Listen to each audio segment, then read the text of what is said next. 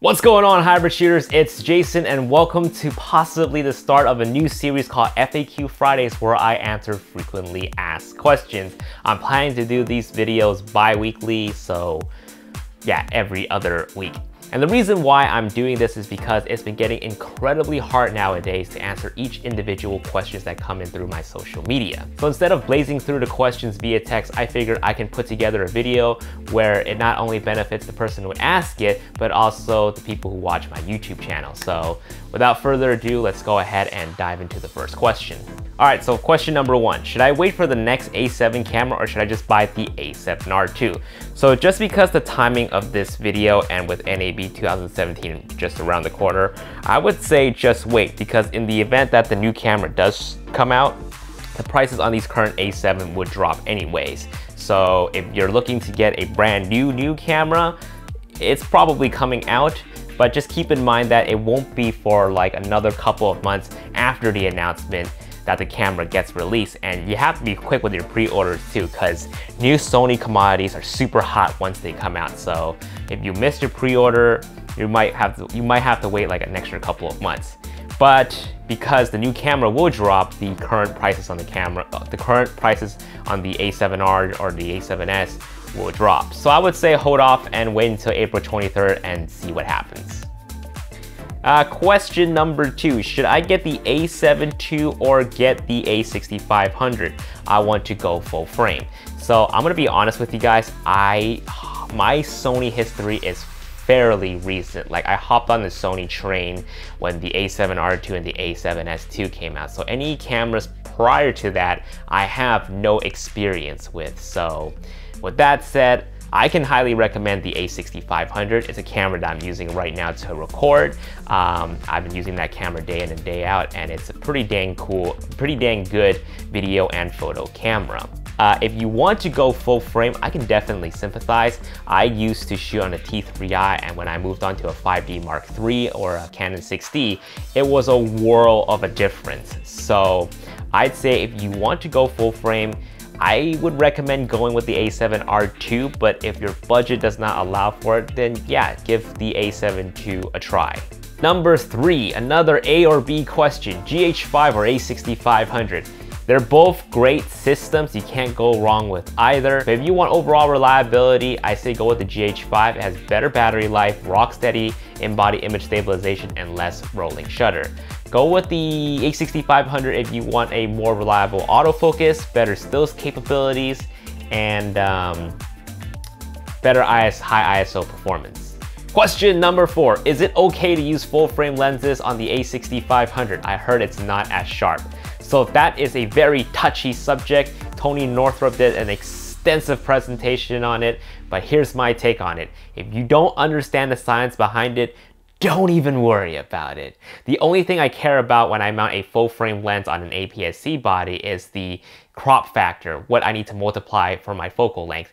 I actually use that to my advantage. If I know I need to get a far distance shot, like I would mount a full frame lens, like 70 to 200 on my 6500, and I know I'll get like a 300mm equivalent. So I actually use that to my advantage. But if I start thinking about multiplying the aperture by 1.5 times and just like, oh, you know, 2.8 on an APS-C camera is not really 2.8, it's like 5.0 or something like that. That's just too much. That's just, don't even worry about that. You know, the more you worry about that, to me, it just seems silly. So with that said, I do use full frame lenses on my A6500 all the time. I'm using the 55mm right now on this, and if anything, it's much sharper than if I were to use it on my A7R II, because what the 6500 does is it shoots in 6K in a 4K composition, so you actually get a lot more details retained. I've never had issues shooting photos with this setup either, so yeah, I would say don't worry about these minor technical stuff and just go out and shoot. So before I move on, I want to give myself a quick plug. I don't know if some of you guys know this, but I did quit my full-time job 2 months ago. I was planning to do freelance filmmaking and photography, but within the last couple of weeks, I just decided to do YouTube full time. And if this Q&A or any of my videos has helped you out in any way, I would really appreciate it if you guys can buy something with my general Amazon affiliate link down below. Just punch in whatever on Amazon that you want to buy and just check out with it. And I get a small commission from that. It costs you nothing extra. If you guys don't want to do that, you guys can also donate directly to me, either through my YouTube channel or PayPal. The links are in the description box below. Again, you guys don't have to, because the next best thing you can do for me is give this video or any of my video a thumbs up and leave in the comments down below, because those are the two things that continues to motivate me to keep making awesome content such as this one. And if you find the information helpful and useful, share it on Facebook group or something. Share it with somebody who's using a Sony camera. I always get super happy when I come across a question on Facebook and I'm about to answer it, and then all of a sudden I see somebody linking my video as a response to this person. They're like, hey, that's a great video, thanks so much for sharing. It makes me happy, you know, that's awesome. I would greatly appreciate any support that you guys can give me. My video's already played out. It's just back to the Google Cast screen now, whatever. Which adapter should I buy? I think I'm question number 5 now. Which adapter should I buy? Metabones or Sigma MC11 adapter? So in terms of just photos, if you want pretty decent autofocus and you have a bunch of Canon EF/EFS lenses, go with the Metabones Mark IV adapter. If you have a bunch of Sigma lenses, go with the Sigma MC11 adapter, and make sure to check the compatibility list on Sigma website and see if your Sigma lenses would work on that adapter. For the most part, all the new lenses that are coming out by Sigma and all the Art series lenses should work really well. The difference between the Metabones and the Sigma MC11 adapter is if you use Sigma lens on the Sigma MC11 adapter, you get to take advantage of all of Sony's great autofocusing features like the Eye AF and the Tracking AF, whereas the Metabones would not do that for your camera. And if you do videos, both of these lenses don't really have reliable autofocus in video mode.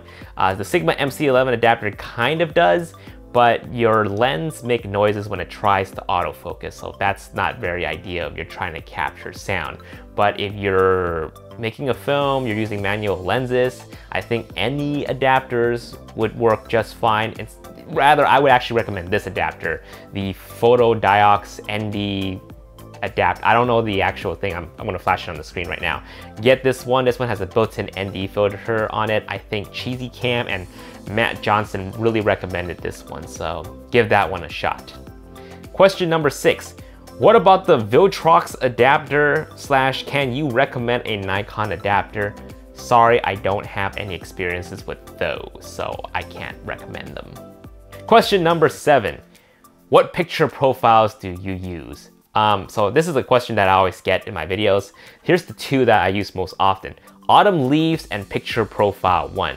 So Autumn Leaves is not a picture profile, it's actually a creative style. And the settings that I have it on is -3 contrast and -3 sharpness or -3 saturation. I forgot which one it is, but I'll have more information in the bottom of the screen. But it's -3, 0, -3 for Autumn Leaves. It works well outdoors. I really like it a lot. It gives that really punchy contrast look that looks great straight out of the camera.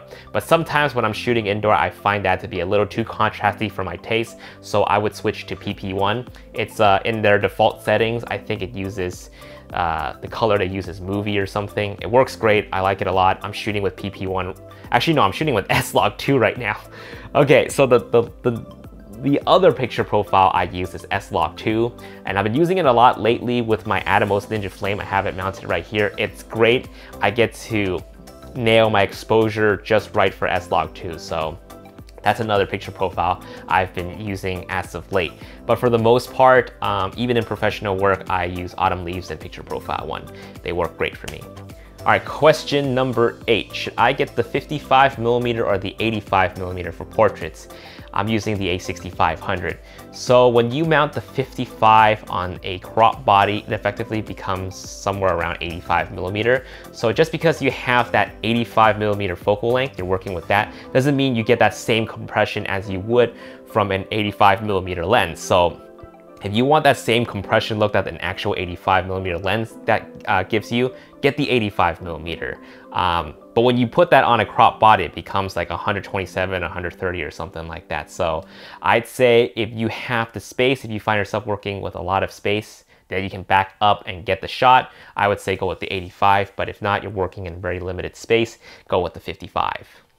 Question number 9. What was the Octabox and the light pole you used in your 85mm WonderCon video? So the Octabox I was using was the Parapop Glow 38-inch Octabox. You can pick that up on Adorama, but I think it's currently sold out right now. But yeah, I'll have a link in the description box below so you can check up on it when it comes back on stock. And the light pole, it actually is not mine, it belongs to Mark, but I think he uses the PhotoFlex Light Reach pole, and I think that's also sold out on Amazon, but B&H might have one. Again, I'll have a link below. You guys can click and check it out. All right, question number 10, and I think a lot of people are asking this right now. Where did I get this Sony Alpha t-shirt?